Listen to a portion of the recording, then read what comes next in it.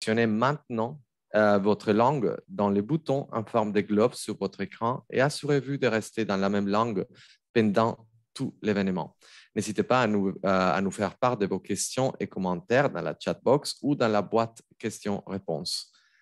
Hola a todas y a todas, bienvenidos al lanzamiento de la sexta edición del informe sobre el progreso en la implementación de los ODS a nivel nacional.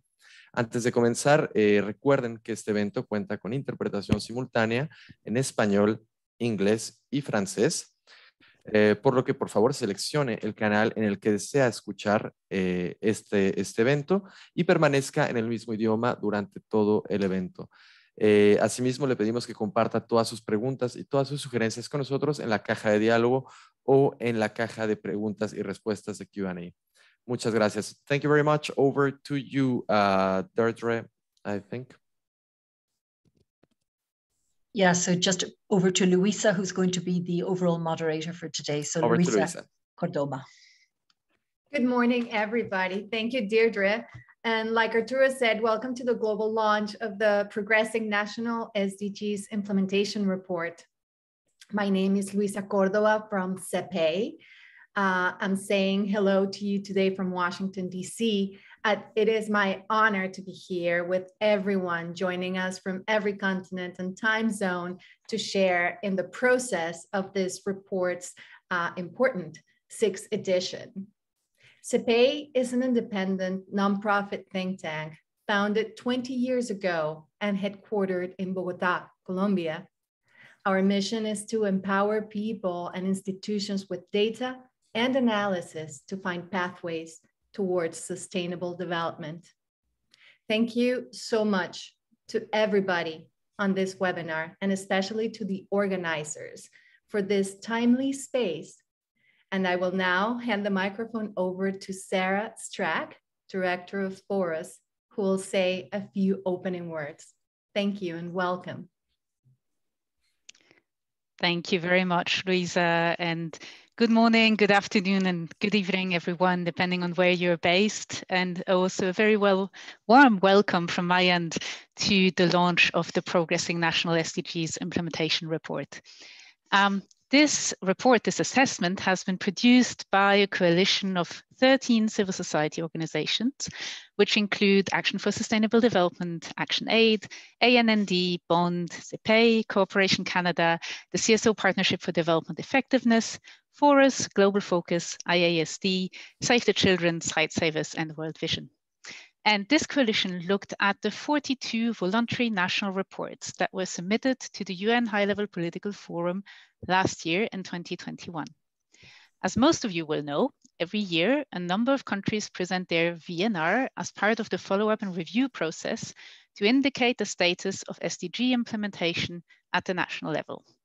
These official reports are meant to be prepared through inclusive and participatory processes to showcase good practice, lessons learned, as well as challenges in implementation, and also to provide a basis for peer learning and accountability at the global level. And while these reports are voluntary, it's necessary to cast an eye on what they contain and how they're being elaborated. And this is what this coalition of civil society organizations has decided to do for the 6th time now, providing a great example of how civil society can work cooperatively to contribute to improving the implementation of the Sustainable Development Goals by highlighting best practices, but also gaps and challenges. And the 6th edition of this report, as you've heard from Luisa, allows us to extract some pretty interesting trends, which you'll hear about in the coming presentations and roundtable discussion. We will also hear some interesting findings from representatives from some of the governments who will share with us their experience of the elaboration of their VNR and what they learned in the process. And we'll hear from the perspectives of the UN and of the EU Commission, which are also very involved in this agenda, of course. What we can see in this assessment, in this report, is that while there have been improvement in some aspects, such as the connection between the national and the regional levels, and also the integration of the leave no one behind principle, there have also been clear overall trends that go in the wrong direction, unfortunately. And one of these trends is the decrease of engagement of non-state actors in VNR preparation. Another worrying trend that you'll hear about today is that these VNR reports seem to brush under the carpet the problem of shrinking civic space, of the delegitimization of civil society, and of attacks on rights defenders and activists. And this is a big concern for many civil society organizations. And the absence of these issues in the VNRs is even more unacceptable that we have seen since the beginning of the COVID pandemic an acceleration both in the speed and in geographies of restrictions on civic space, which severely impact the ability to implement the SDGs in a meaningful and inclusive way. So we are now in 2022. It's the 7th year of SDG implementation. And we all know that the pace to achieve the SDGs is not fast enough, and that we even have been backsliding in some areas. But this is not a fatality. Some countries have or are already reporting for the 2nd or even the 3rd time. And so while we have seen progress in some areas, there's an urgent need to move faster, to further improve implementation and reporting, and to seize the opportunity that the HLPF and the VNRs present to build a global community of SDG champions that lift each other up to accelerate positive change. I hope that this conversation today will contribute a little bit to that, and I would like to welcome you all once again and to thank you for participating in this event today. Back to you, Lisa. Thank you, Sarah, so much for this enticing opening, especially about trends and findings, which I'm sure we all would really want to dive in. So I think this was a perfect and energetic way to welcome Shannon Kindernay from Cooperation Canada. Shannon, thank you for being here, and over to you. Great, thank you so much for having me. Hello, colleagues, partners, and friends. It's really a pleasure to give some opening remarks to you here today. I'm joining you from the unceded and unsurrendered territory of the Algonquin Anishinaabe people, colonially known as Ottawa here in Canada. And as many of you may know, part of our path towards truth and reconciliation includes recognizing the lands on which we now reside here in Canada. Cooperation Canada has been responsible for the publication of the Progressing Report for 5 years. And so we've reviewed the VNRs submitted from 2016 to 2021. And in that process, I think you'll hear a lot of the trends analysis that we're able to describe, picking up on some of the points Sarah's made, and in the presentation my colleague Anna will make shortly. This work followed on the very good work of BOND, as many of you know, our sister network in the UK that reviewed the English VNRs in 2015. And I wanted to spend a little bit of time talking about how this work has grown and some of the impacts that we've achieved over this time period. This work grew from that first report that BOND had produced to include many new partners year on year, to see a joining up of efforts, additional analysis made, and a new examinations of best practice, good practice, and progress across countries. More recently, we've added policy briefs that focus on key topics of concern for civil society, governments, and international institutions. But what's remained the same over this evolution of this work, of the Progressing Report, has been our commitment to an independent, holistic review of the VNRs. Progressing remains one of the most comprehensive and critical reviews of the VNR processes and implementation of the 2030 agenda. We move beyond reviews that simply summarize the VNRs to adding a constructive and evidence-based critical perspective on our shared progress. And importantly, we incorporate the views from civil society parallel reports, allowing for some fact-checking and some ground truthing against what we see in the VNR reports themselves. And these reports have made so many important contributions and continue to do so. Where the aim of improving accountability for implementation, so informing of the UN's system of reporting and tracking and offering options on how to improve that, raising awareness of good practices. We know that governments and many other stakeholders are looking for innovative ideas, not wanting to reinvent the wheel, so to speak. And our report pulls a lot of these really helpful pieces together, making it easier for us to look to where good examples in progressing on implementation exist. And of course, this work has always aimed to support civil society. The examples of parallel reporting that we draw in and ways to improve such reporting, but also pulling out the averages, the good practices that civil society can advocate to government and the UN for all of us to do better. And we've achieved a lot with this report. Civil society has demonstrated its thought leadership and positioned this report as a go-to reference point in conversations with the UN, presenting at the high-level political forum, for example, in discussions with partners for review, working with UN DESA, including the UN Knowledge Exchange workshops on VNRs. This report has been launched globally year on year, and it's informed discussions at the UN regional forums. We've seen reference to it in VNR reports by governments, and we've engaged governments on the best practices identified. We've also informed revisions to the UN's VNR voluntary reporting guidelines, participating as experts in these discussions. And finally, we've consistently launched this report through a multi-stakeholder approach, convening representatives from the UN, from government, civil society, international organizations, recognizing the value of this work for all stakeholders and in our shared efforts towards 2030. This year is a special year, as it's Cooperation Canada's last year as the publisher of this report. After our 5 years working with amazing partners, we're so excited to pass the reins over to Action for Sustainable Development, to Ollie Hyman and his team. Ollie, we know this report is in good hands with you and your team, and will benefit from the rich experiences and perspectives from the A4SD membership.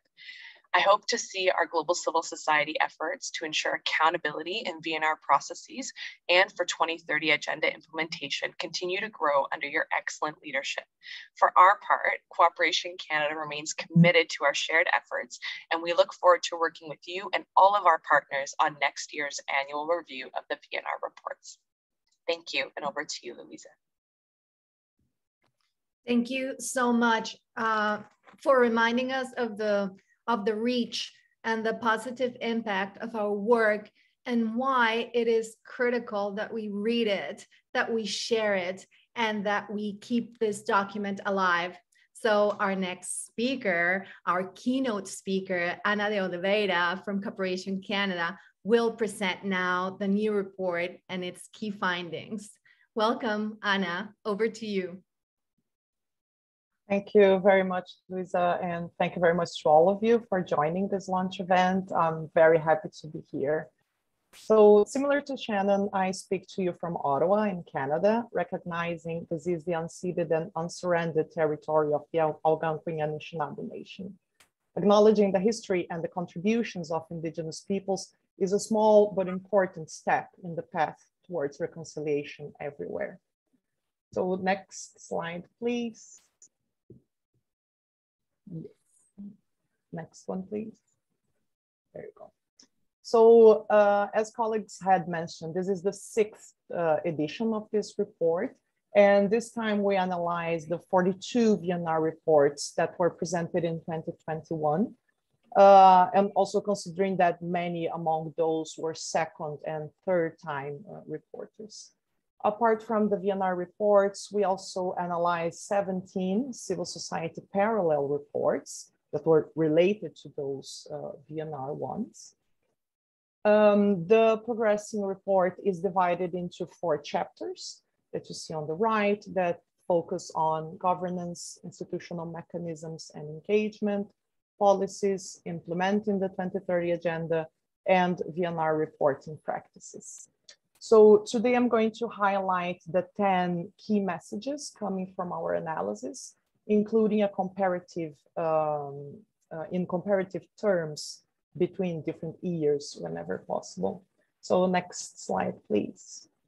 So this is our key message number 1 that says, in terms of a whole of society approach, fewer countries reported on the inclusion of non-state actors in governance arrangements for implementation than in previous years.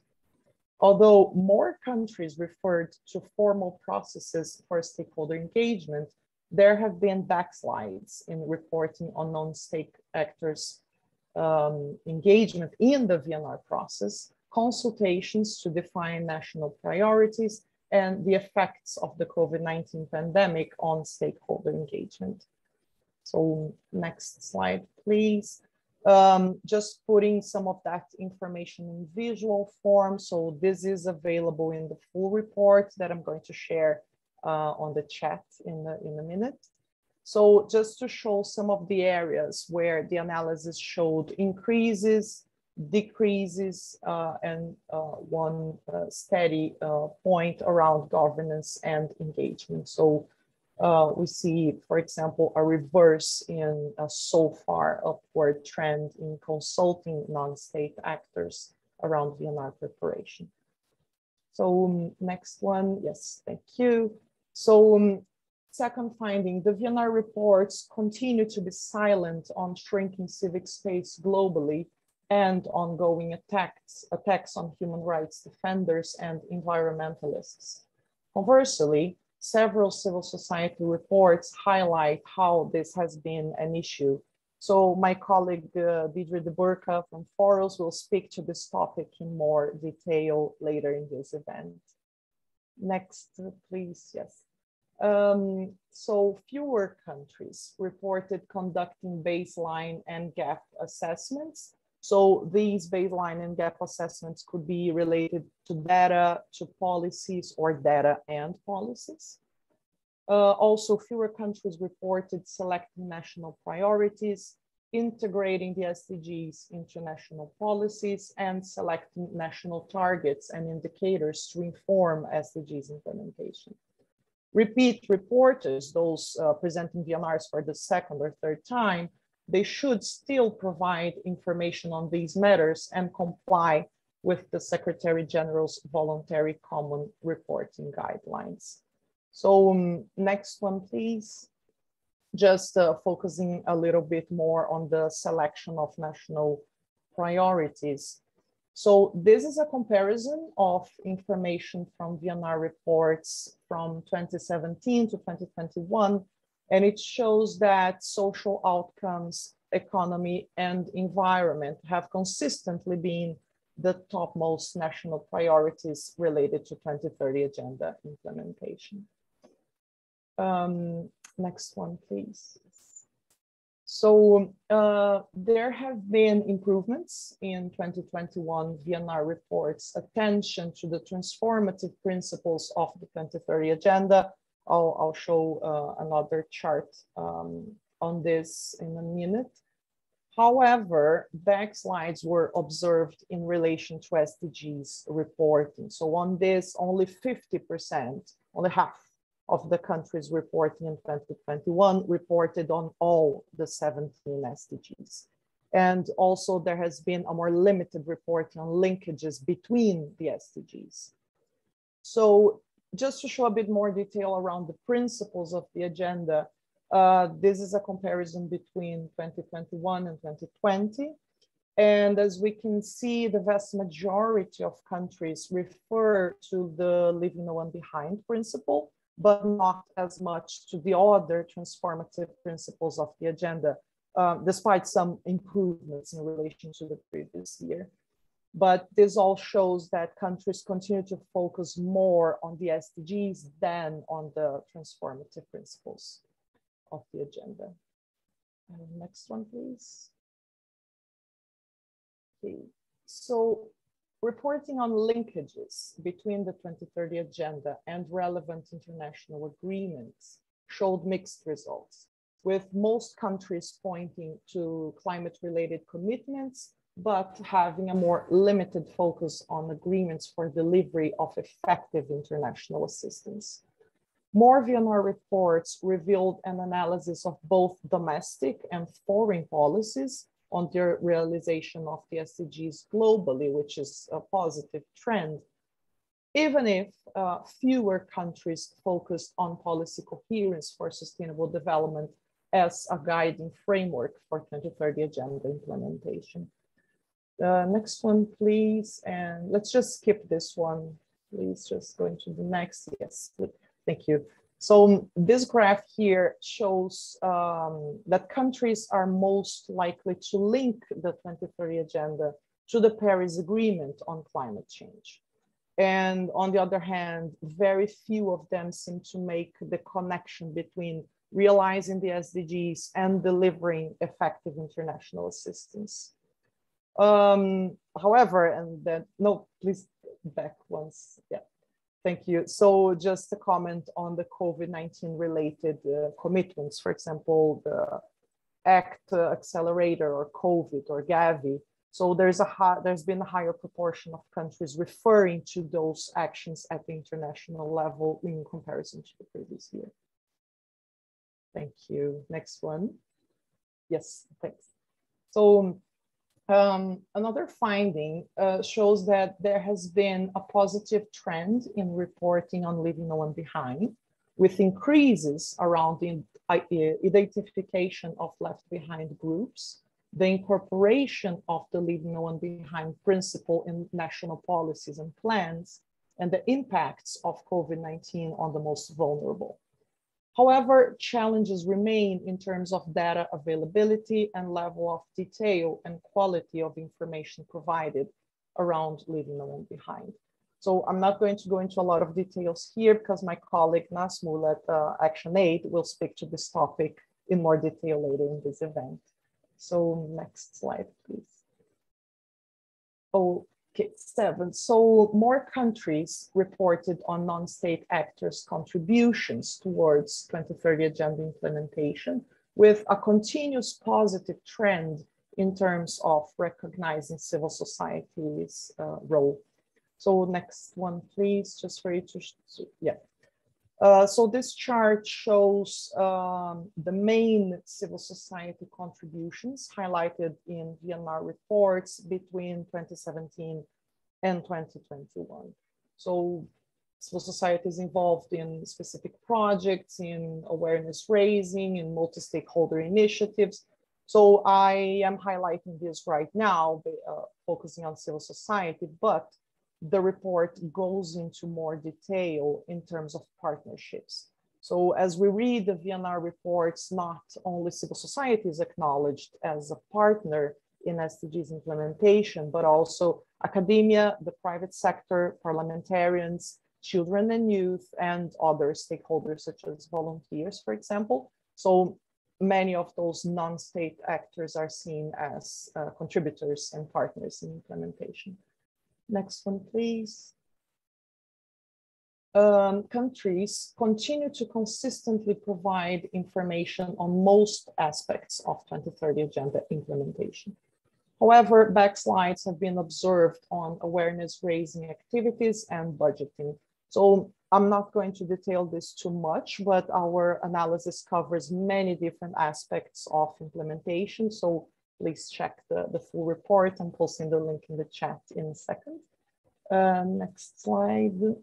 So a downward trend is emerging in terms of countries providing information on data availability, and fewer countries reported on the use of unofficial data to complement information for VNR reports than in previous years.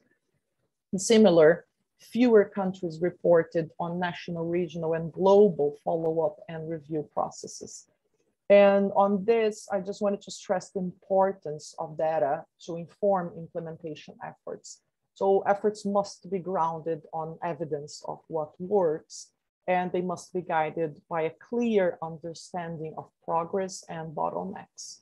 Also, national follow-up and review processes, they are usually the point where most VNR reports lack to focus on, but this information is essential to ensure transparency and accountability both at the national and the global levels. So next one, please. It's my final key message. There have been declines in terms of reporting on most components of the Secretary General's voluntary common reporting guidelines compared to previous years. However, on the areas for which countries did report, most of them included all the information required. Next one, please, just to show a figure. So this shows trends in reporting against the voluntary common reporting guidelines between 2020 and 2021. And it shows that it shows the parts where declines in reporting have happened.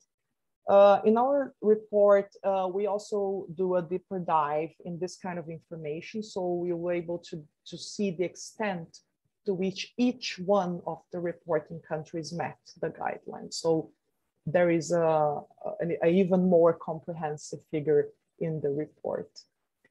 So next one, please.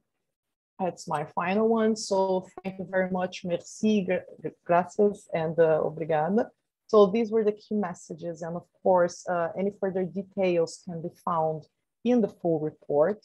And I'm posting it in the chat right now. So we'll have access to the full report, the highlights in different languages, and also the policy briefs.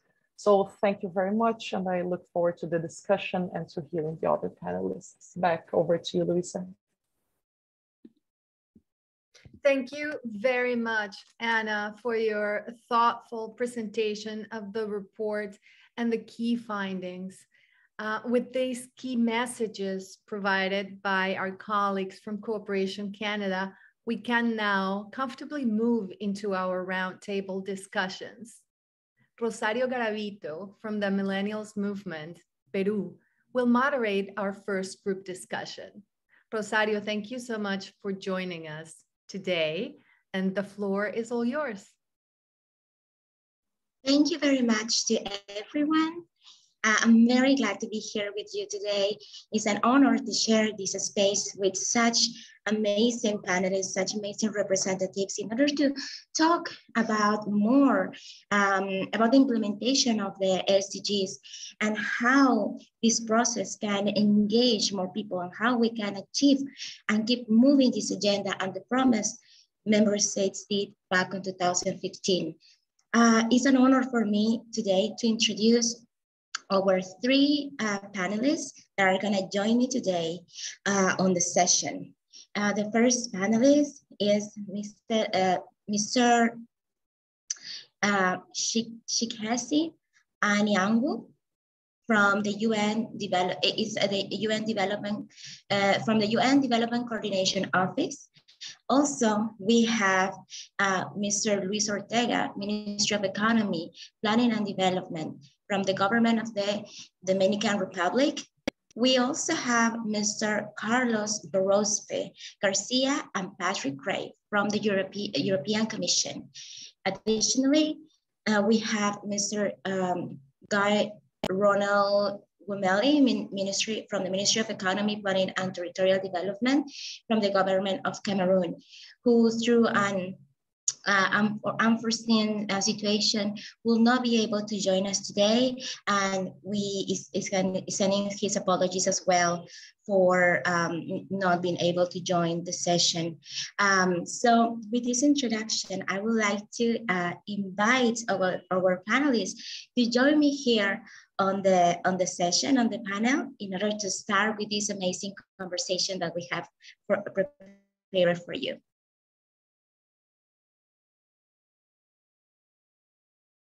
Awesome. So we invite Mr. Carlos Borospe Garcia to join us on the panel, Mr. Luis Ortega, and Chikesi Anyangu.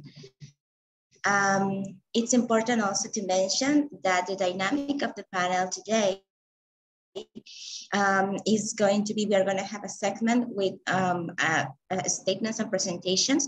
Each of the panelists will have 3 minutes to make their presentation, and then we will move on with some questions that we have prepared for the panel. So we are going to invite, or following the program, we are going to invite Mr.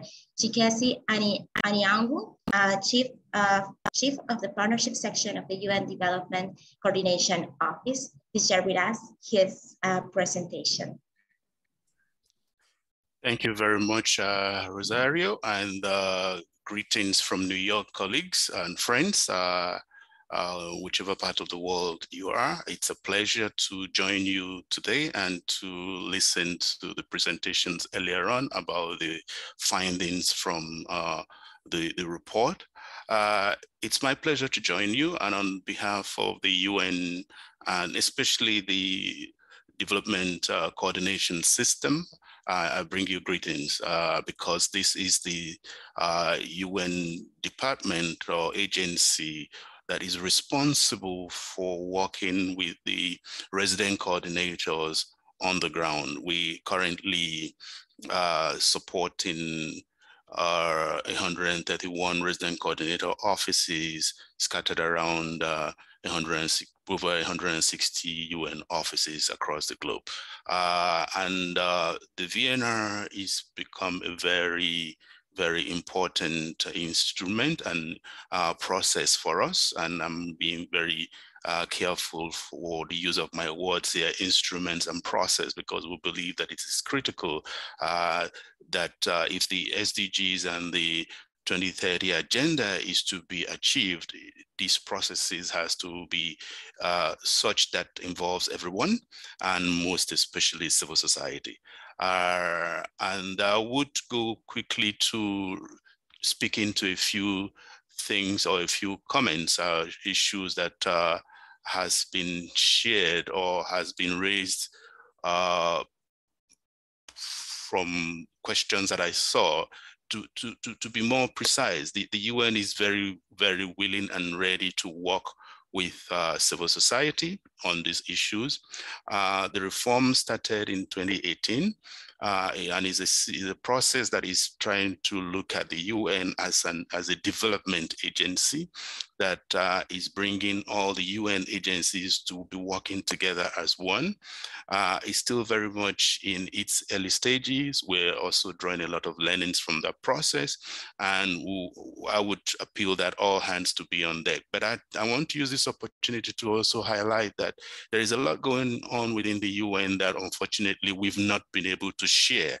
And I would say, and like I said, share with some of your colleagues, please don't wait for when the UN invites you for you to go knocking on their doors. The UN is going through what we call a reform, and it's important that civil society begins to knock on this door at these early stages when the work is in progress, to begin to find a niche for itself and begin to find places that they can begin to intervene. A good example is this. The UN has introduced new planning processes. If you know, in every country right now, under the leadership of the resident coordinator, all the UN agencies coming together are supporting national governments in developing 5-year plans that are supposed to be responding to or build on the 17 SDG goals. So those 5-year plans, in the process of doing the analysis and development of the plans, we see several avenues, several opportunities for civil society engagement, civil society involvement, civil society being part of the analysis and also bringing your evidence and even critical views on board. But that is not happening as much as we want it to do. And it's not a fault of yours. It's also that the UN has not communicated this process adequately enough for the wider citizens to be able to be part of it. So there is a whole lot we all need to do to make these processes more consultative and also taking on board the whole of society approach. So there's those two key sections of this planning process. The first bit is what we call the common country analysis, which basically is it's an internal UN analysis of what are the issues that drives the SDGs and Agenda 2030 in a country? How do we make sure that we capture everybody's views and actions? And that's a critical moment for the civil society to also be part of.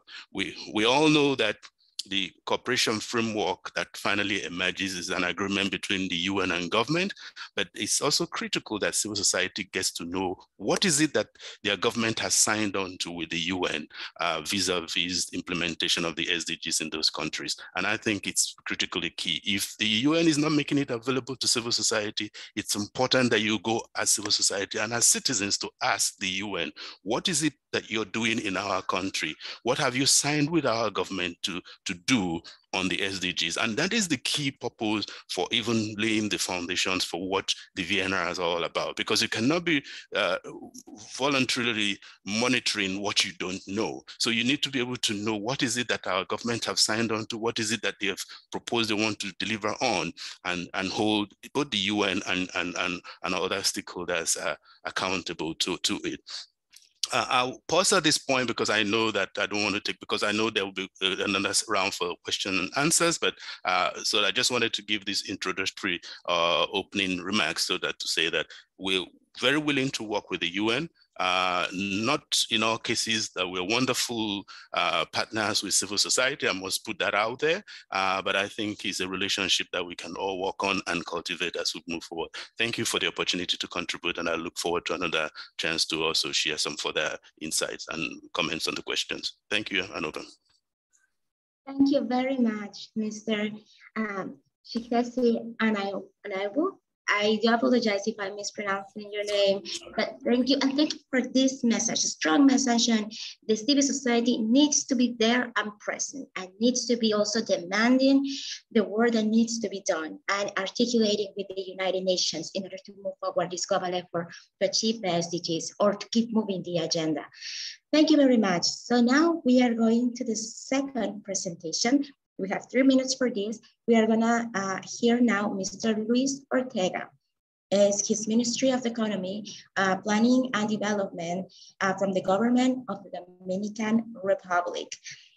He's responsible for the Sustainable Development Department on the Ministry of Economy, Planning and Development from the government of the Dominican Republic.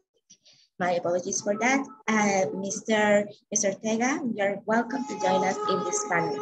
Buenos días, buenos días, buenas tardes, buenas noches, según corresponda a los diferentes espacios en que están todos los que nos acompañan en este espacio digital.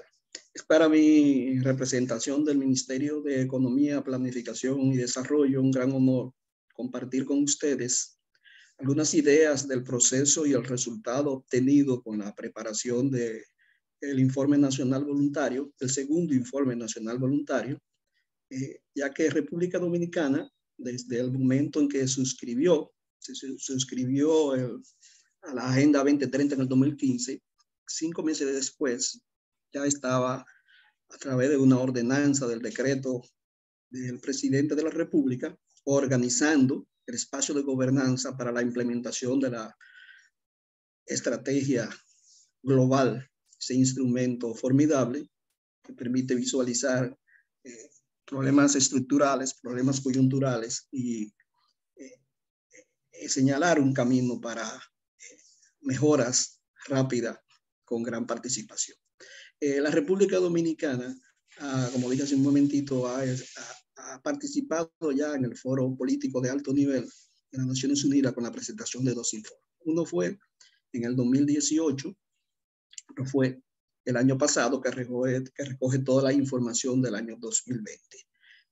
Para la preparación de esos 2 informes, sobre todo el último, ya la República Dominicana tenía antecedentes de procesos de formulación de su Estrategia Nacional de Desarrollo, por un lado, y además de los informes anuales y uno quinquenal que había realizado, de una estrategia que fue elaborado con una amplia participación de los sectores representativos de la sociedad dominicana, que se aprobó mediante ley en el año 2012 y que ha tenido año tras año un seguimiento y unos informes anuales. Por consiguiente, cuando decidimos participar en la primera preparación del informe voluntariado, teníamos una sociedad ya preparada con amplia participación y hábito y deseo y entusiasmo de aportar. Por eso, en la gobernanza que se estructuró para la implementación, que coincide precisamente con los ejes fundamentales de la Estrategia Nacional de Desarrollo, están presentes el sector privado, el sector público, la sociedad civil, las academias, las autoridades municipales, y todos ellos participaron en la formulación, en el levantamiento de información que con el que fue posible formular el segundo informe nacional voluntario. Esa metodología, por consiguiente, fue ampliamente participativa, multiactor, con una estructura de gobernanza de la implementación, pero que además hizo uso de otros espacios que ya existían, y por consiguiente fue muy rico toda la participación y los aportes que hicieron los diferentes actores. Metodológicamente se hizo un análisis de estadística oficial, análisis de documentos, se validaron y complementaron información recogida por parte de las subcomisiones. Las subcomisiones son precisamente los espacios de la gobernanza. Hay 4: subcomisión de personas, subcomisión de prosperidad, subcomisión de planeta y subcomisión de institucionalidad. Esta última coincide con lo que son los ODS 16 y 17 de la Agenda 2030. Para la conformación del informe se desarrollaron 6 consultas con actores clave para la Agenda 2020-30 en el país, representando a los diferentes sectores que hace un momentito mencioné. En su contenido, el informe tiene y presenta el nivel de avance hacia objetivos y metas de los ODS, que como todos ustedes saben, anualmente las Naciones Unidas define objetivo ODS prioritario. Para este informe 2021, que recoge información del 2020, se definieron 9 objetivos prioritarios. República Dominicana adicionó para hacer el análisis 1 por la gran importancia que tiene para nuestro país, lo que es el sector agua limpia y saneamiento para la persona. En su contenido, además de ese nivel de avance, incluye cuestiones estructurales y temas emergentes, medios de implementación, apropiación e incorporación de los ODS a la planificación nacional. Y esta última parte es importante precisarla, porque precisamente los informes han sido un instrumento de mucha utilidad para acercar los instrumentos nacionales con la Agenda 2030 e integrarlo a los instrumentos nacionales tal y cual hace el mandato en sí de la propia agenda, de que sean los países que a través de sus instrumentos nacionales implementen los objetivos de desarrollo sostenible. Hay, a partir de ese último informe, el segundo informe que presentamos, hay una información muy rica, porque inclusive la coyuntura en que se levantó, plena pandemia, obligó a desarrollar y a innovar formas de recoger y de analizar información, porque la mayoría de las personas estaban en sus hogares, pero inclusive eso fue provechoso, porque se logró integrar a más personas durante más tiempo por el propio hecho de estar encerrado en la casa, y se hizo se utilizó muy bien todas las herramientas digitales. Y nada, aunque la pandemia estaba y estábamos como estábamos todo en el mundo, era como si, ¿no?, para fines de la formulación del informe, dado el entusiasmo y la participación y la estructura que existía de gobernanza bien definida y los roles que cada quien sabía que debía cumplir, fue muy fácil. Quiero, por último, ya que se me ha agotado el tiempo, referirme a lo de Rosario Díaz Garavito cuando habló del rol de la sociedad civil. En nuestra experiencia, fue muy rica y enriquecedora de la sociedad civil, de los aportes que hace, porque inclusive en cualquier parte del mundo, desde los espacios gubernamentales, a veces, no siempre, en pocas ocasiones, se nos mete una ceguera y vemos algunos indicadores sesgados, y alguien siempre debe estar en la mesa para decir, hey, se están un poco desviando porque lo que nosotros tenemos. Y entonces eso ha ayudado a establecer el diálogo y a sacar realmente informes transparentes, sólidos, robustos, que sirvan de instrumento precisamente para avanzar mejor, tal como lo plantea la Agenda 2030. Muchas gracias. Muchísimas gracias. Thank you very much. Oh, my Spanish came. So thank you very much, Mr. Luis Ortega, for these amazing remarks and for sharing this great experience of articulation and for recognizing the work of civil society, but also how good partners they can be and how much they can enrich the process. Thank you very much. In order to follow up with the program, we are going to now invite Mr. Carlos Barros Garcia and Patrick Gray from the European Commission for the 3 minutes first statement, and then we will continue with the questions and answers in order to extend a little bit more this conversation. Thank you very much. So we have now Mr. Carlos Berroste Garcia. He's a senior expert, head of the Sector of Sustainable Development, Global Goals Dimension, PGINTPA, from the European Commission. Welcome, and we are very eager to also learn and hear from you. Thank you very much, Forus, for the invitation. Muchas gracias, Rosario, por la presentación. I understand the intervention of my colleague Patrick Rabe will take part in the second panel on civil society, where he is an expert. Just to mention, DG INPA is the Director General for International Partnerships, which is in charge of development cooperation. So I just wanted to start by saying that the EU is strongly committed to the implementation of SDGs. We also took action in the months that followed. The SDGs are at the core of what we do internally and externally, and this is visible in a number of critical documents in the EU. We have a new college of commissioners with President von der Leyen since the end of 2019. And the first thing she did in the mission letter to each commissioner, each of them says, you have to implement SDGs in your area, and collectively, all the commission will be in charge.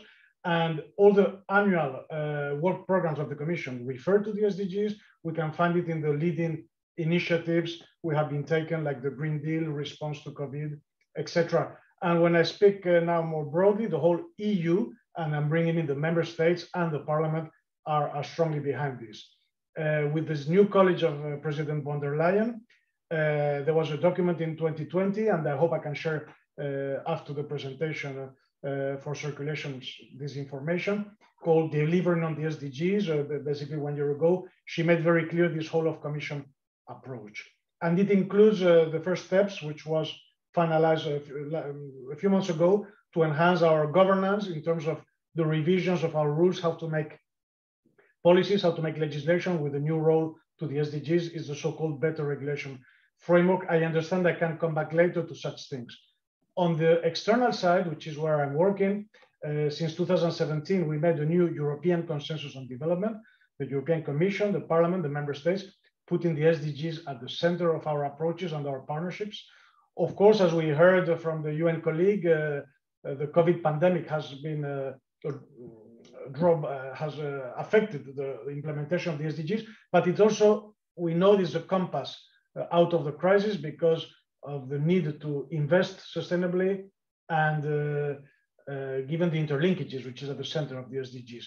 I want to say that in our action, we have really integrated in our systems and tools, so everything we do has to be designed to contribute to the SDGs and to report on the SDGs.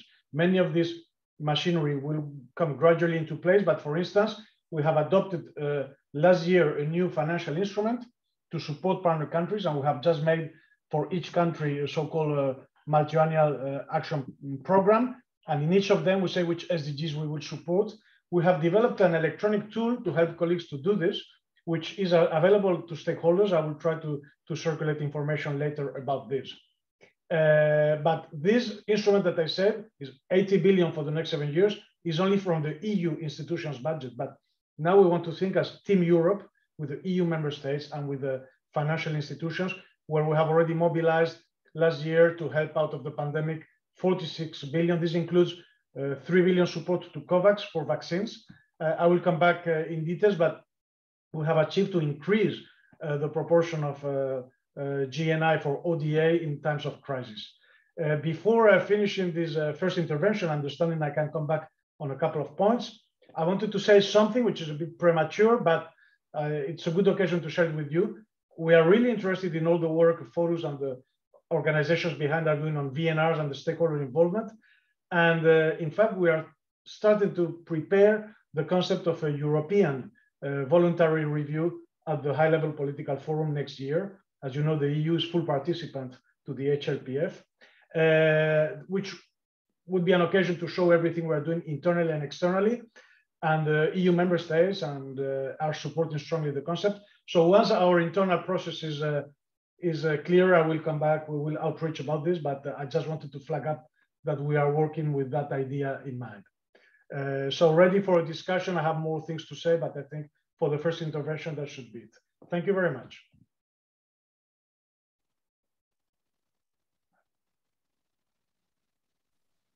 Thank you very much. Thank you very much, Mr. Carlos Velasquez, for your input. And now we are moving forward to the next segment of this panel. We have some questions we have prepared for the different panelists, and we will be sharing the questions with them. So first, we are going to start with Mr.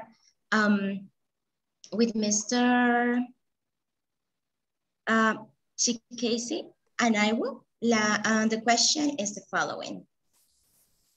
Could you talk a bit more about the work of the UNDCO, where the 2030 Agenda is concerned, and how it supports the national and global efforts for sustainable development? Thank you very much. Thank you again, Rosario. And quickly, like I highlighted in my opening remarks, the UN embarked on the reforms in late 2018, and that is a reform of the UN development system by introducing a lot more empowered resident coordinator, who, unlike before, is a lot more freer now to do coordination, development coordination, to engage on advocacy issues. And this is the #1 representative of the UN in every country. Like I said earlier on, there are 131 of them in 160 plus countries. Secondly, they have, unlike before, they now have 5 core staff members who are responsible on issues around economic policy analysis, partnership and development finance support, data, and all that. So he has core new staff, which was not the case before. And this is to enable these UN offices to deliver better on the SDGs. Now, like I mentioned, what is the business of the UN at the moment in every country? It is the delivery of Agenda 2030 or the SDGs. That is the primary responsibility or role of the UN. And in order to do this, a new planning process was introduced, a 5-year plan, which develops a 5-year plan, which is called the cooperation frameworks, which is signed between the UN or the UN agencies and the national government.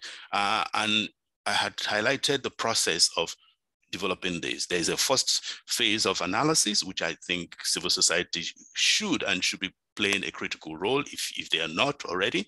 And then before the final agreement of what needs to be done is done between government and the UN.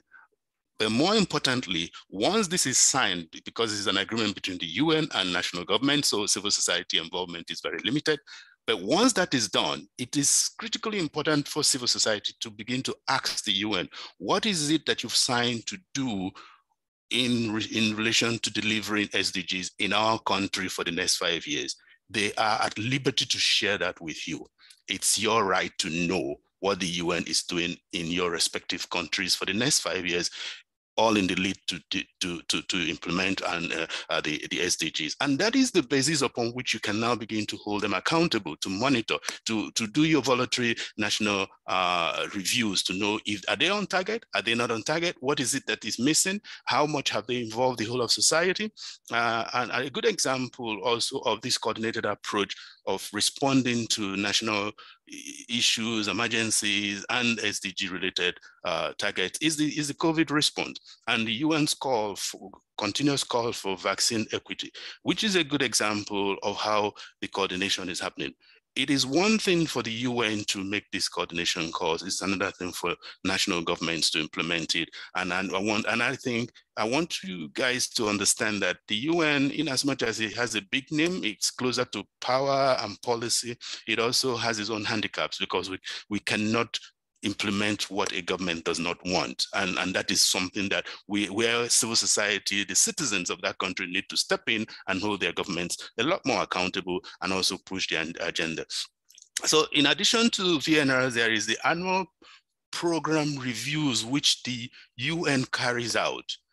The program reviews are basically internal annual reviews where they bring in different stakeholders. And I've said this over and over again, is a wonderful opportunity for civil society to demand to be part of that annual review, to say, we want to know what is it that has worked? What is it that you guys are planning to do? So annually, and a plan is a plan. Things might happen. There might be emergency situations that require the plan to change. And I think that's where the civil society needs to become a lot more involved, a lot more engaged. And like I said earlier on, yes, the UN has not done wonderfully well. We're pushing resident coordinators and the UN agencies on the ground now to be more responsive, to be more open, to be more consultative, and involve a lot more of different stakeholders in the process of the reviews, in the process of the planning and the analysis.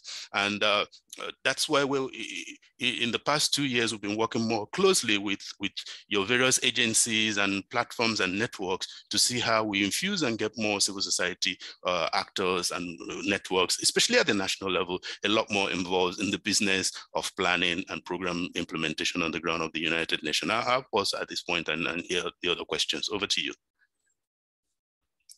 Thank you very much for these inputs and very important in the process. Actually, remember, July is a key moment for all civil society and also for governments where we present these national volunteering reviews. So thank you very much for your response. Now we are moving forward with Mr. Luis Ortega. Mr. Luis Ortega from the government of the Dominican Republic. So the question is the following. The Dominican Republic presented a second VNR report in 2021. Can you speak a little bit more on the experience in the country?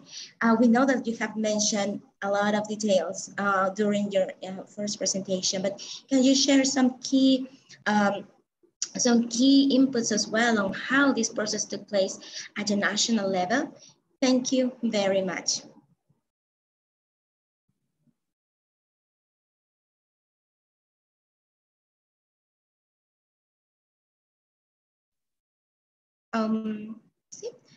Mr.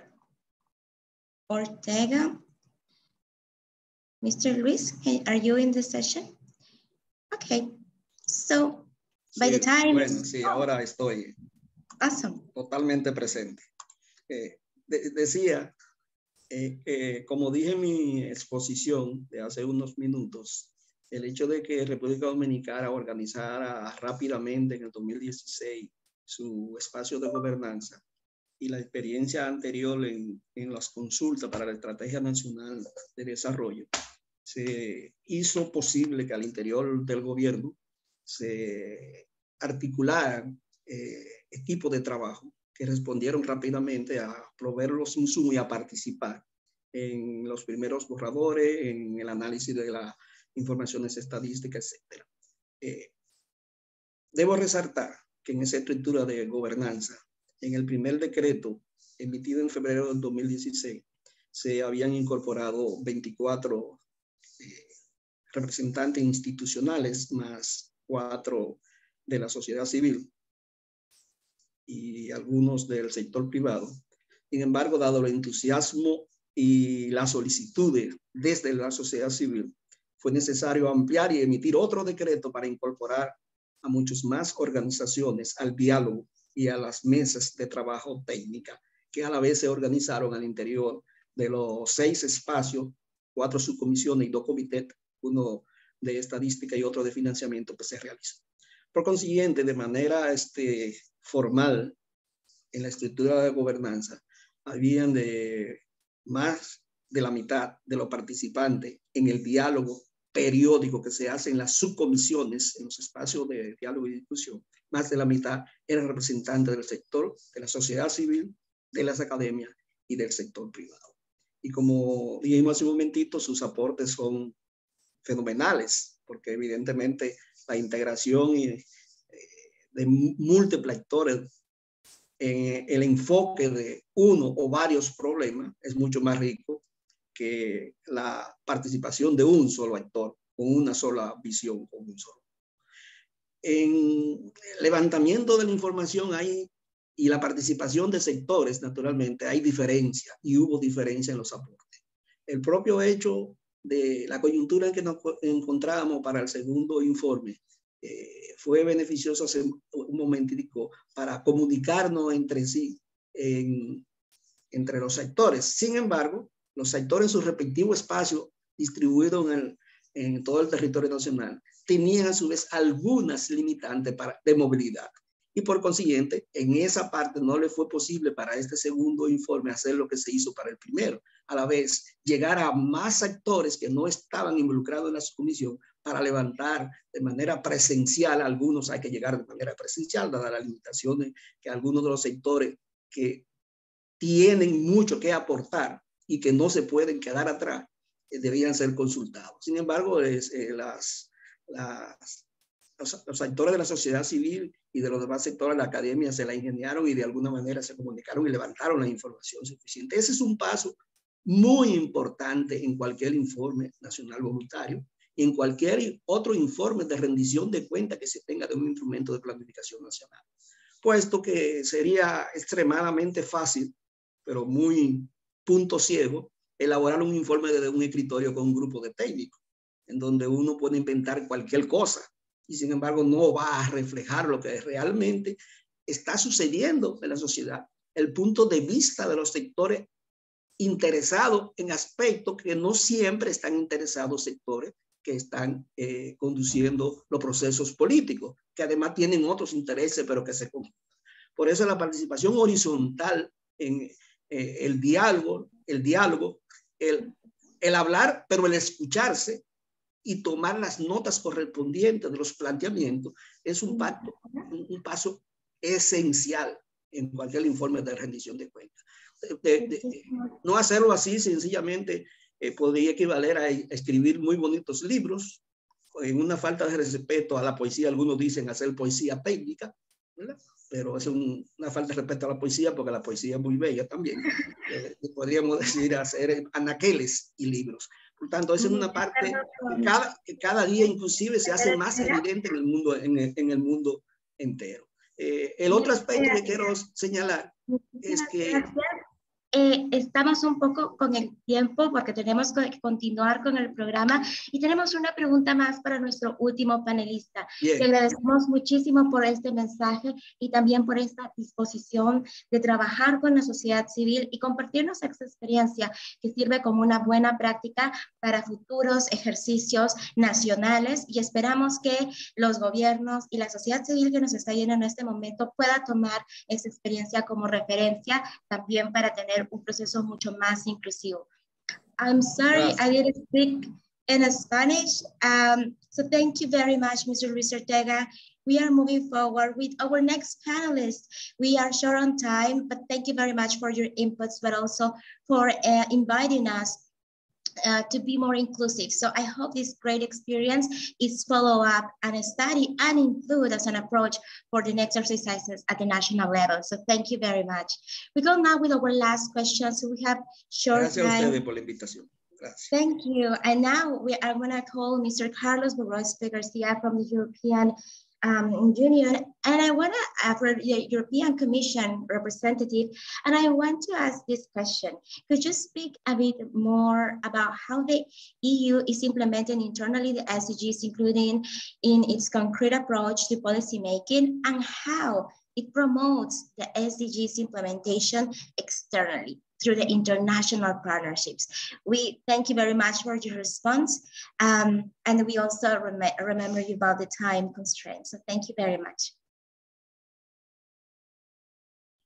Thank you very much. I'm trying to look at in parallel to questions from the panel, like one colleague saying that climate becomes very central in communication by the EU.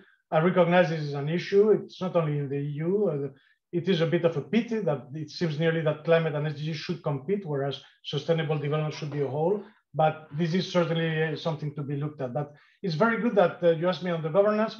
I'm going to put actually in the chat as I speak a link that may be of interest to colleagues, because a very important modification made, which could have an influence. I saw questions from Kim Christiansen about what about a real policy change, etc. Something is going to happen now, because at the end of November, we adopted a revision of the Better Regulation Framework. What is this? It's a big document of 600 pages saying to every Commission official, how do you do legislation? How do you do legislative proposals, impact assessments? If you go there, I'm going to send it, you will find in this document about more than 200 references to SDGs. There's section 18 and 19, which are really worth a look if you're interested. From now, it's going to be everybody in the Commission has to look very concretely in its impact assessments, having regard to indicators, how it contributes to the SDGs. This must be presented in the legislative proposals in evaluations. So it is really a big change that should bring in what we all try to get, which is policy coherence for sustainable development. And we go in this direction. Of course, with shortcomings, I've seen comments of leaving one behind. There's a number of areas we still need to do it better. But I think in terms of governance and how we work, this is really an important piece. On the external thing that you asked me, just a couple of messages aware of time. We are moving now as Team Europe, as I said, and we are doing 150 initiatives with our member states, notably to help COVID. Just to mention one, which we launched in the Africa Union Summit and the EU, with the EU some days ago, is a 1 billion initiative to support African to enhance the vaccine and medicine manufacturing capacity in Africa. We are also promoting, and this was also launched in the Africa Summit, something called Global Gateway Partnerships. We aim to support sustainable connectivity aligned with the SDGs and with the Paris Agreement. And the last point I wanted to mention on VNRs, because it's the issue today, the EU is an active supporter with the United Nations of workshops to promote VNRs. In April, we're going to support the UN, UNDESA, to have a seminar in Botswana.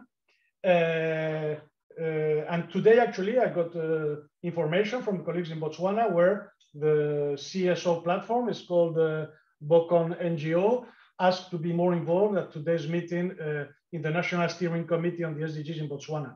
So it is something we are very attached to, and that's why we are very keen to see all the work being done by forums and organizations. But on the relation with civil society, as I mentioned, my colleague Patrick Rabe will intervene in the second panel. Thank you very much. Thank you very much, Mr. Carlos Borospe. And this is amazing news. I am talking from civil society as well, and I look forward to see more of these workshops for these national exercises happening in other countries. I guess it will be a great contribution for civil society and for the efforts that different stakeholders are putting into this global commitment to leave no one behind by 2030. So thank you very much. And thank you for sharing the document. I'm pretty sure many people it's already accessing to it and commenting already. That is a great piece of work. So thank you, Mr. Carlos Borospe. Thank you, everyone. Thank you, everyone, for joining this panel. And now, in order to continue the program, I give the floor to the team of forums so they can continue with the facilitation of the process. Thank you very much, Mr. Chikesi Anyango, Mr. Carlos Borospe, and Luis Ortega. Thank you for your work, for your commitment, and for bearing with us on this great process. So see you soon. Muchas gracias. Thank you very much, Rosario, and your fellow panelists for the lively discussion on CSO contributions to and commitment to collaboration across sectors for progressing national SDGs implementation. Thank you and gracias. Now, I want to offer a warm welcome to Lilei Chow from Save the Children. Lilei will take us through the second roundtable discussion in our webinar today. So thank you very much, Lilei, for joining us, and to your panelists, and over to you. Hello, everyone. Thank you so much for joining the launch of this important report. My name is Lily, and I'll be moderating the second roundtable, which really brings together some of the key themes that we are seeing from civil society perspective in the VNRs. Today, our panel consists of 3 speakers. The first is Ms. Deirdre De Bruca, who is the Advocacy Coordinator for Forests, and she's going to be presenting the findings on civic space. In the interest of time, Deirdre, over to you. And can I just remind the panelists, please, if you can limit your interventions to about 3 to 4 minutes, that would be fantastic. Thank you. Thanks, Lily, and hello, everybody. My name is Deirdre de Burca. I'm the Advocacy Coordinator with Forus, and as you know, we're a global civil society network, and we focus our advocacy work largely on promoting an enabling environment for civil society everywhere. So we've developed a policy brief on civic space using the raw data provided by the Progressing Reports research team and drawn from its analysis of the 2021 VNRs. So I will present civic space and 2021 VNR findings as briefly as possible, but I would encourage you to read the policy brief. And I'd ask my colleague Thomas to put a link to this policy brief in the chat box now. So the key findings of the policy brief are as follows. Firstly, first finding, an enabling environment and open civic space are essential conditions for the effective engagement of non-state actors, including civil society, in SDG implementation. So in the 2021 VNRs, some countries did report on efforts to create a more enabling environment through policies that support multi-stakeholder engagement in 2030 agenda implementation. So these countries included Afghanistan, Bhutan, Denmark, Germany, Indonesia, Japan, Laos, Malaysia, Namibia, Norway, Sierra Leone, and Thailand. However, many CSOs also reported significant barriers and challenges faced in trying to engage with SDG implementation in their countries, including closed or closing civic space. Next slide, please. So the second finding, consistent with the VNRs of previous years, the 2021 VNRs were largely silent on the issue of shrinking civic space for civil society, even though this is now a clearly established global trend. So only one of the 42 VNR reports presented in 2021 recognized the challenge of shrinking civic space and its consequences for civil society, and that was Norway's VNR that mentioned it. According to the Civicus Monitor, which examines the status of civic space around the world, civic space for 62% of the countries that presented VNRs to the UN High-Level Political Forum in 2021 is characterized either as obstructed, repressed, or closed. And only 26% of the reporting countries last year had an open status when it came to safeguarding civic space. The third finding, next slide, please, sorry. The third finding was that civil society shadow and parallel reports provide important information on how civic space is being closed in different countries, but these reports have no status in official VNR review processes at national, regional, or international levels. So CSO shadow and spotlight reports do provide additional and sometimes contradictory information in relation to country-led SDG implementation, but the perspectives and the information brought forward by non-state stakeholders such as CSOs provide a much broader view on the extent to which and how effectively SDG implementation is being carried out at the national level. And the fact that so much information being provided in these reports by civil society on closing civic space is being constantly overlooked by VNR reports is a matter of grave concern and must be addressed. Next slide, please. So the policy brief makes a series of recommendations, and I'm going to run very quickly through them. Firstly, for the international community, the recommendations are firstly, agreed that SDG 16 will be reviewed annually by the UN High-Level Political Forum to give more regular political attention to civic space and human rights issues. Secondly, adopt a broader range, and that means structural and process-oriented civic space indicators, as well as the outcome-oriented indicators that are there at the moment. Thirdly, develop a new SDG 17 related indicator, and this would measure multi-stakeholder engagement in SDG implementation and would help to operationalize SDG 17's commitment to supporting multi-stakeholder partnerships. Another recommendation is to establish a global civic space observatory, and we're calling on international donors, both public and private, to fund a new independent global civic space observatory connected to regional hubs to monitor and collect data on the status of civic space in countries around the world. And this data should be made publicly available and should inform discussions on civic space within key international fora, such as the UN High-Level Political Forum, COP climate summits, and so on. Another recommendation is to provide flexible funding to support the operation of CSOs in contexts of closed or closing civic space. And finally, and this is important because it's something quite new, to include the assessment of civic space in investor risk assessment instruments. So an assessment of civic space should be included as a key element of mainstream investor risk assessment approaches and any associated rating scales used by investors to assess potential risks in countries in which private companies or financial institutions are considering to invest. Finally, the recommendations for national governments, just 3 simple ones. Firstly, create national, legal, regulatory and policy frameworks for multi-stakeholder engagement. These are necessary if we're to see multiple stakeholders being engaged with SDG implementation. Secondly, report on civic space issues in VNRs submitted to the UN High-Level Political Forum. And we need progressive governments there to take the lead on that. And thirdly, engage in peer exchange with other governments to share good practices on civic space issues. Thank you for your attention, and I will hand back to the moderator again. Over to you, Lily. I'm still, but I'm not talking. Okay. You wanted to say something?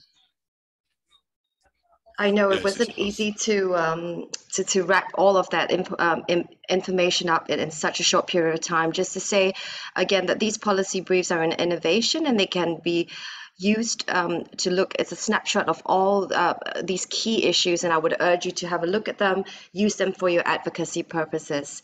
The next presentation is going to focus again on a very important theme, and we know that the COVID-19 pandemic has accelerated and changed in some cases patterns of inequality around the world. And today we're going to hear from Mr. Nazmul Ahsan from Action Aid, who joins us from Bangladesh, and he's the manager of Young People Action Aid Bangladesh.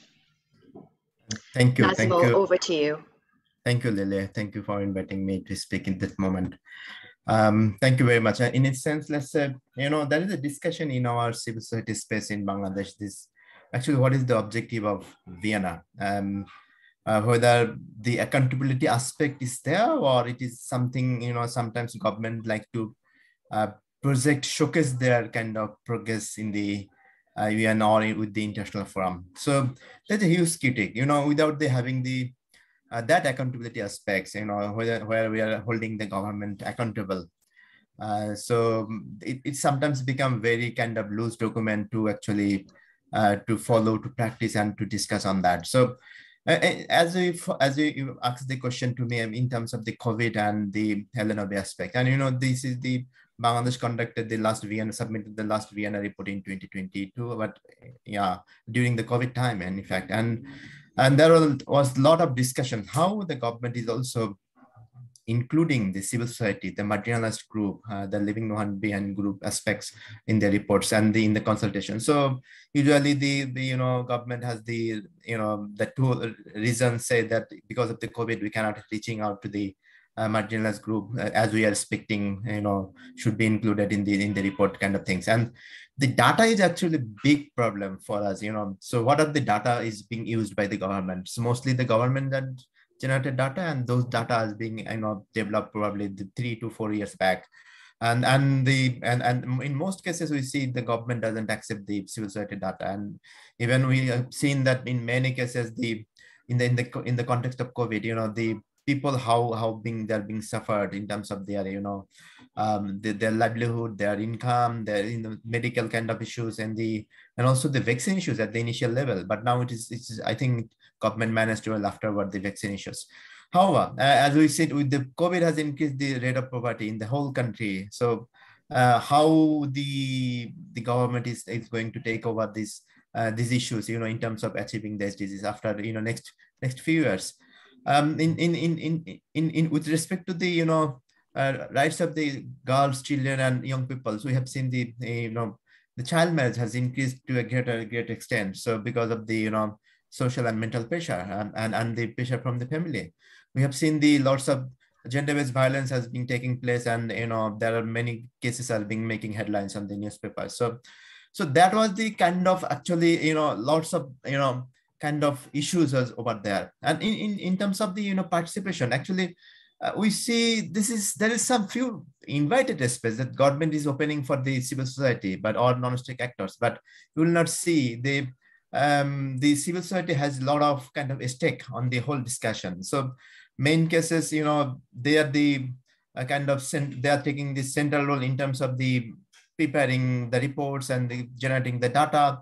But so you'll see there very little the space where civil society actually can push them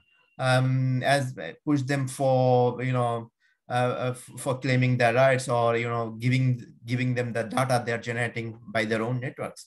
So in some cases, this is the discussion. Yeah, sorry, I'm concluding. No, I'm concluding. Thank so you. in that aspect, I'd see, you know, the COVID actually imposed a lot of I think risk in terms of achieving the SDGs. So I think the countries and the other civil society stakeholders should be giving lots of emphasis on that, how actually they can address the issues of COVID and Leaving No One Behind group in the upcoming days. Thank you very much, Lily. Thank you, Nazmal, indeed, for presenting your insights into the process in Bangladesh. And you know, the VNRs are a report at the end of the day, but they are so much more than a report. They are also a process, and the more inclusive the process in general, the stronger the report. We will next hear from Mr. Patrick Rabe from the European Commission, and indeed one of the most, perhaps, the transformative principle of the 2030 agenda was in how it envisioned a whole of society approach. So, Mr. Rabe, we would love to hear your thoughts on how we can cooperate and work together, you know, governments and civil society, or the Commission and civil society. Over to you.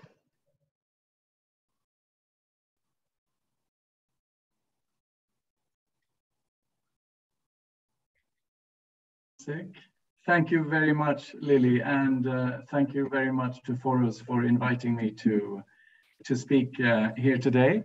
So Carlos already introduced me as the expert on civil society. I'm not sure, it's a very broad area. I lead a team that deal with the relations that we have with civil society, consultations with civil society through a policy forum on development, which we have, and then who also try to support civil society through a thematic program. So I don't have a PowerPoint, but I'd just like to say a few words, starting with the policy that is at the basis of what we try to do. And first of all, in that is very much that we see civil society as development actors in their own right, and we try to support their engagement to contribute to democratic processes, as well as to achieve better development outcomes. So that's our starting point. And we have in that three priorities, you can call them. The first is to help protect or to strengthen the enabling environment, protecting the civil society space. The second is to support participation, the concrete participation of civil society in decision making. And the third priority is to support civil society in their capacity, in their ability to act, and to act as influencers, but also to act as parties to development cooperation.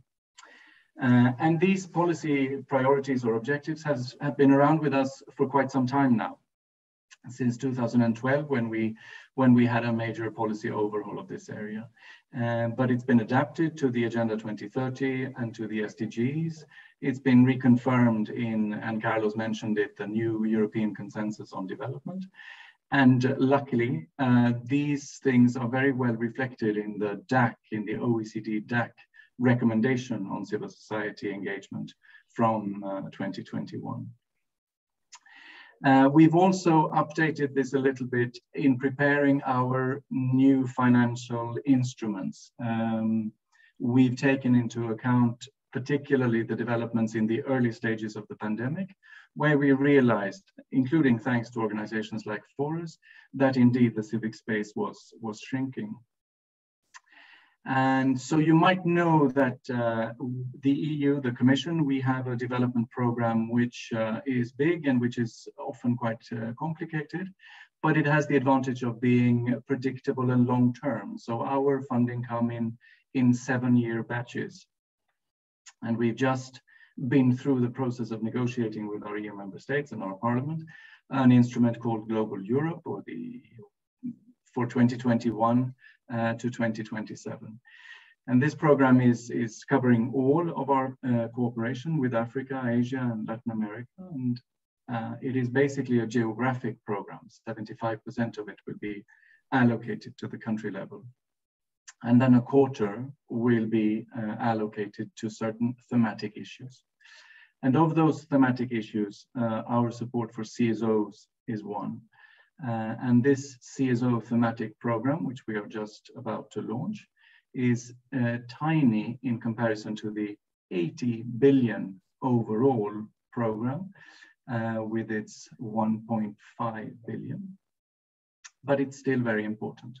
75% of that will go to the country level, so will be dealt with by our delegations at the country level, and 25% will be dealt with by headquarters. And what are we trying to achieve with this program? Well, at the country level, we're trying to go as local as possible. That's one of our responses and one of the updates that we have done to our policy. We're trying specifically to focus on women and youth organizations. And of course, we're trying then to continue to focus on these 3 priority areas that I mentioned within the context of achieving the SDGs. So those sort of sector objectives are still relevant in accordance to the priorities set at the country level. And at the global level, we will be seeking to support umbrella organizations that work through synergies with other or through their memberships or constituencies to achieve these 3 priorities that I mentioned. And in that, we're also trying to, set up a system for monitoring and an engagement system for civic space. As I said, we've realized that civil society space is shrinking and that we need to do more in that area. And for that, this Forest report is indeed very helpful. So that was a little bit on the financing, on the funding. But I think at the basis, the most important thing is the policy and the political role that the EU is playing in countries. And for that, I'd like to mention the EU roadmaps for engagement with civil society organizations. These roadmaps are documents, strategies that our EU delegations draw up together with EU member states for engaging with civil society in the countries. And the second thing I'd like to mention, which is important for how we achieve on civil society, is that, of course, as I said, the civil society specific program is very small. So the important thing is really to mainstream the inclusion of civil society in all the other geographic and thematic areas that we work in. And then just to finish off with what we're working on now, and that is trying to see how can we follow up on this funding? How can we see whether progress is being made? And so we're working on indicators and we're working on trying to find targets, although that is rather complicated, to look at sort of the number of partner countries where the political leadership recognizes the value of and enables the participation of civil society in policy-making processes, and then having different baseline years and do studies to compare if we are achieving any progress. So there, a little overview of our policy and of our funding program and what we are working on for the moment.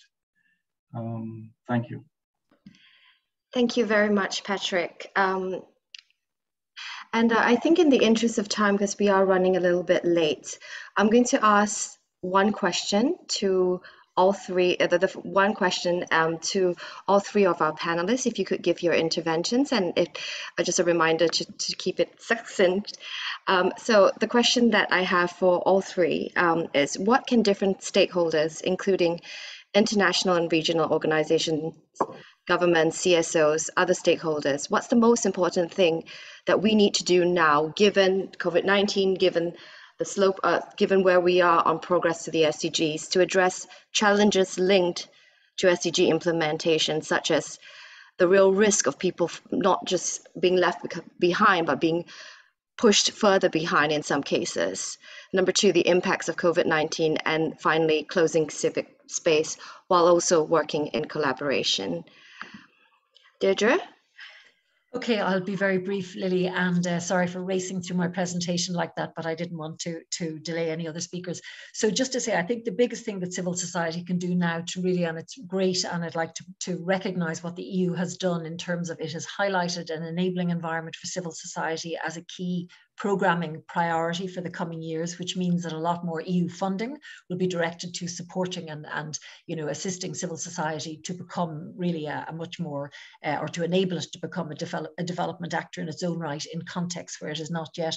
I would say what we need to do as civil society is to think outside the box and work with other stakeholders. So in other words, look around and see, can the private sector work with this? Can philanthropic organizations work with this? Can academics work with this? And we need to really embrace this multi-stakeholder model of implementation that's at the heart of the SDGs, because I think other actors can help us. We're not going to be able to win this battle of closing civic space on our own. So we need to find common cause with other actors working also on issues that are similar to ours, and to form partnerships with them, and to work also with donors and international and regional actors to make sure that we're working together to try to push back against closing civic space. And I think there's so many positive things that are happening. I'll just mention very briefly before I finish that there's work happening at the moment on developing alternative narratives. So civil society developing positive narratives to try to transform public attitudes to civil society, which again provides a lot more protection for civil society in contexts where it's working. So thanks very much, Lily, and back to you. Nazmal, I would be really interested to hear your thoughts on what do you think the most important thing is, so that we make sure that no one's left behind. Thank you very much. I would focus on the three aspects, but in a very short way. That is I think really in the context of COVID, I think we need to address the digital divide in the country whole, to address we need to address the digital divide, in terms of the reaching out to the very most marginalized group.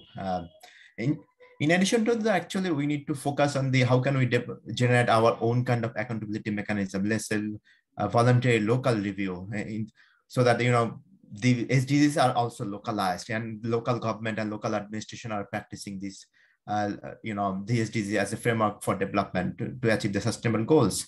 And finally, I would like to focus on, develop the alternative data from the civil society aspects to hold the government accountable. We need to really push back hard to the government with our own data. So what are the challenges our marginalized group are facing, and how they are being excluded from the whole process in terms of the planning, in terms of the, engaging the community, engaging the marginalized group, even in the monitoring process is very, very important for achieving the SDGs. Thank you very much, Lily. Thank you, Nazmal. And last but definitely not least, Patrick, we would love to hear your thoughts on the question. Thank you, Lily. Well, I was thinking perhaps one issue that we're discussing quite a lot with our delegations now is this issue about service delivery. And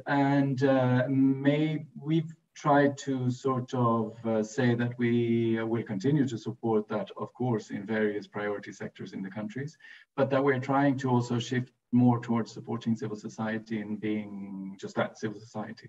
And maybe there also needs to be a demand for that from civil society. I don't want to put one against the other, but just to underline how important I think it is for advocacy and for civil society to fight for that space and for those democratic principles within overall, but also within specific sectors in the various country contexts. So maybe those are my 2 pennies on that question. Thank you very much. Indeed, we have heard from our panelists about how civil society really does have a crucial role to play, and in achieving the SDGs. They are actually a prerequisite to achieve the SDGs. A vibrant civil society is absolutely critical, and how through holding governments to account, we can begin, the process of making sure that the SDGs are implemented, but also the principles behind the 2030 agenda, such as the Pledge to Leave No One Behind, and partnerships are also crucial to that, to implementing the SDGs. Louisa, thank you very much to our panelists. Louisa, over to you. Thank you so much, Lily, and thank you, Deirdre, Nazmal, and Patrick. I now give way, it is my pleasure to give way to Ollie Handman from A4SD for his closing remarks. Welcome, Ollie. Thank you, and over to you. Gracias, Louisa. Thank you so much.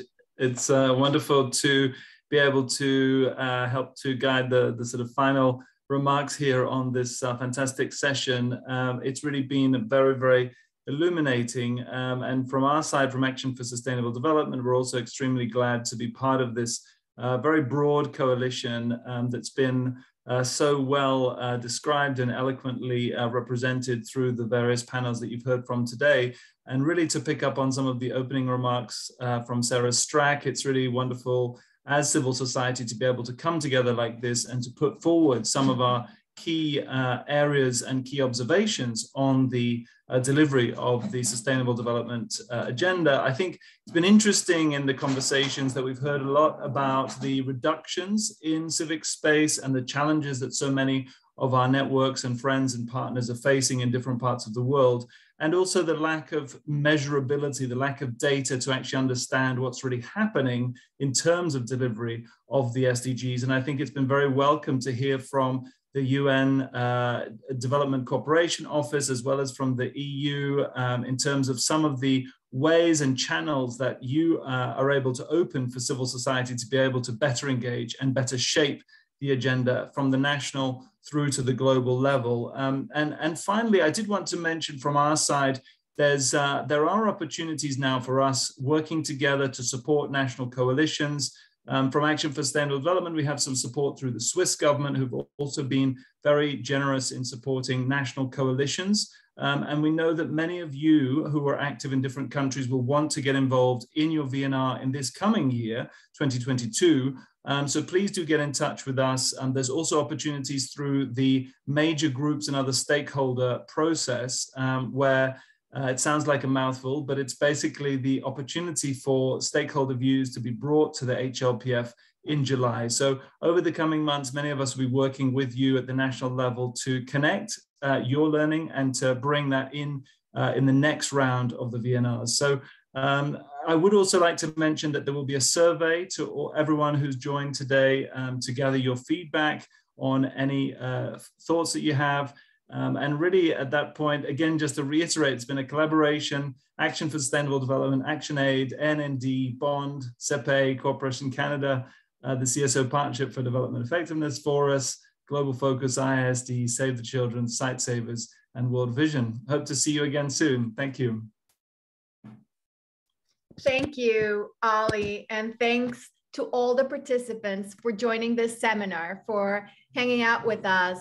Because among other things, this report is also a powerful advocacy tool. Our invitation is for everyone to keep the key messages alive, to share them, to reference the report, and as always, and like Oli invited us, give us your feedback, which we look forward to receiving. On behalf of all the organizations involved in the preparation of this report, I wish you a great week. Thank you, merci, gracias, and goodbye.